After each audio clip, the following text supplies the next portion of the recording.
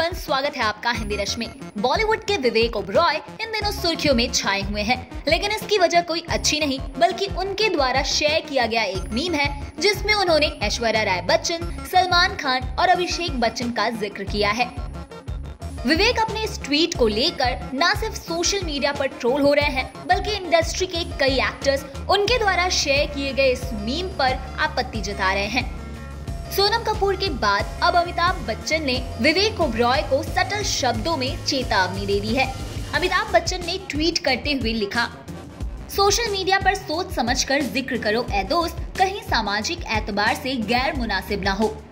अमिताभ बच्चन ही नहीं बल्कि अनुपम खेर और ईशा गुप्ता रिसेंटली एक इवेंट में पहुंचे हुए थे, जहां पर जब उनसे सवाल किया गया तो आइए देखते हैं उनका क्या कहना था।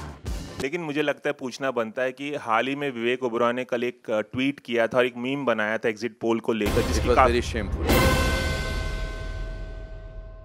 Just shows your mentality, especially if you're getting a minor involved.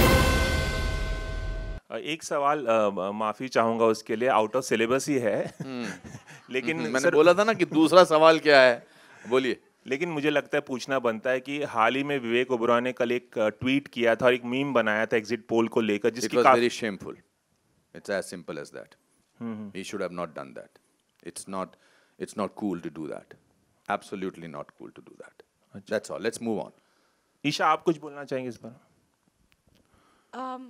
I mean, it just shows your mentality, especially if you're getting a minor involved. I think it's not in good taste at all. But it just shows how he is not. It doesn't reflect on what others are, and that's all I like to say. But it was like he said, shameful. माफी सहित अनुपम जी, sorry, माफी सहित माफी मांगते हुए ये सवाल मैंने पूछा, आपने बोला था आउट ऑफ सिलेबस मत पूछना। नहीं, जो ये तो बात जो सच है, जो उसके बारे में बोलना जरूरी होता है, because I think it was in poor test. Yes, thank you sir.